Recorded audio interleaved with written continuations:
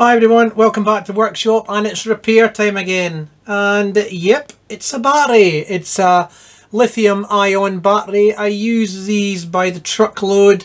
I've probably got about 50 of these things, and I just recently bought 30 more, and I use them for testing. And this one arrived faulty. It's completely dead. If I just hook up my multimeter here, let me zoom out. Purchased brand new, and it's just completely dead, as you see.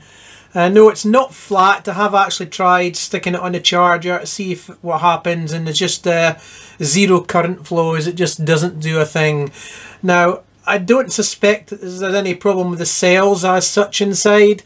I'd rather think the little battery protection circuit at the top of the battery, which is just underneath the connector on the top. I suspect there's probably a dry joint or something like that on that little circuit board there, because I have actually been inside one of these quite a long time ago. So I think I can just pop off the top there. I'll need to destroy part of it to get into it, but at the end of the day, hopefully I'll get a serviceable 9-volt lithium ion battery out of it at the end of it. The seller that I purchased them from did actually reimburse me one faulty battery, and he sent me a packet of 2, so that was great. So this hasn't cost me a thing, so I think it's worth going inside and having a look and see how we get on. Now, this little plastic cover that's on it, it's just basically shrink wrap, really. You can see there where it's been heated up and just shrunk down onto the plastic casing of the actual battery. I don't think I need to take it right off, because the opening for the battery protection circuit is right at this end here, so I think I can just cut it with a scalpel around there to expose that end and leave this end intact. So let me do that now and see how we get on. I'm just using a scalpel here just to go around it.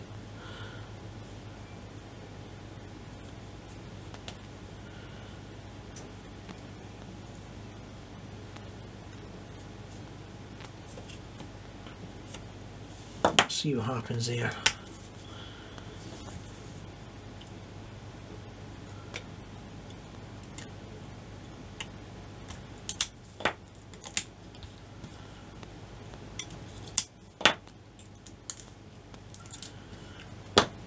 And there it is. We've got inside that top part of it, and you can see, if I just zoom in a little bit more if I can, you can see that there is actually a little faint line right around there.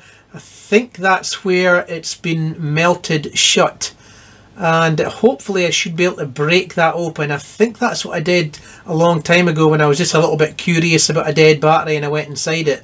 And I think that's how I got inside it. I just managed to split that top there to open it up. So let me try that now.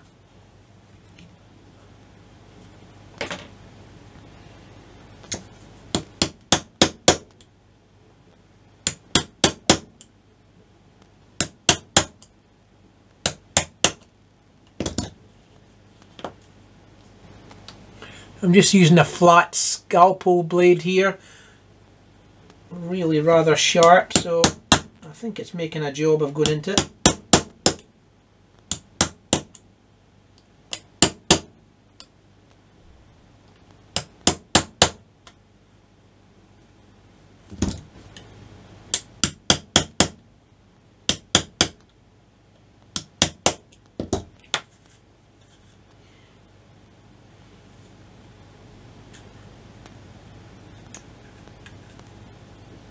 Aha, found the problem. Let me zoom in. You can see, actually, it's the circuit board's actually buried down a deeper, but if you look closely, this top contact here on the negative terminal should be welded down onto that contact there, which is the underside, I think, of the battery management IC. And it's clearly broken, and that's what's caused the problem. That's a bit better. I've turned the light on so we can see. And if I just lift this little green insulator there, you can see down inside there, that's the underside of the protection board there. But I don't think there's anything wrong with that. I think the problem is just that welded contact. So I'll put my multimeter down in there onto that, under that contact there, and on the positive terminal. Let's see if we've got 9 volts. Yeah, 7.4 volts. That's not a problem. That's obviously just like half charged or something like that. So yep, that's the problem. So what I've managed to do is just lift up the PCB slightly. There's like an insulation pad underneath it, and also the terminals for the batteries come on to the underside of the PCB, so I don't want to lift it too far up. It's quite a job to get the actual cells out of this casing because they're kind of jammed in, so I don't want to pull too hard on the circuit board, etc. So I'm going to try and just solder onto that contact. Obviously I can't weld it, I don't have the equipment to do that, but hopefully I can just sort of bend that contact down enough to solder onto the underside of the PCB there and hopefully make a good connection.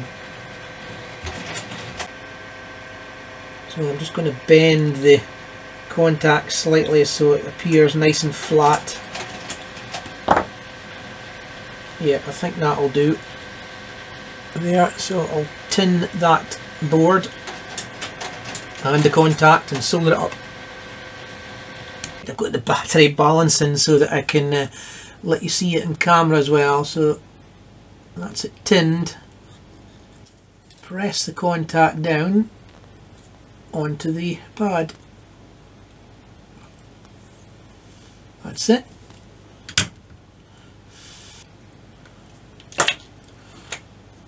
There we go. That looks to be well and truly soldered on. So let's check and see if we've got battery voltage. And we do, so I think I can wrap it back up again.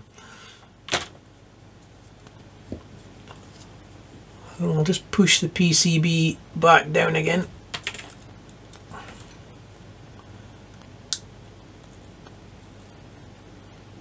That's it. And close up this. So I think I can put some super glue around that edge there. It's still got a ridge on it so that it sits inside the outer housing, so that should be enough contact patch right the way around, more or less, to keep it attached. There we go. And press it down into place and wipe off the excess. There we go. Just need to hold this for a little while and then let it dry properly inside and out. So there we go. Clamped it into my table vise just to allow it to dry properly into place, and we'll let that dry and hopefully we should have a serviceable battery after that.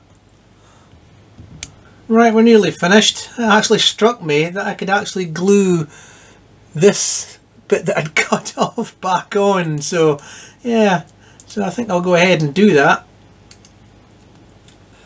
There you go. You'd never know. Thanks for watching.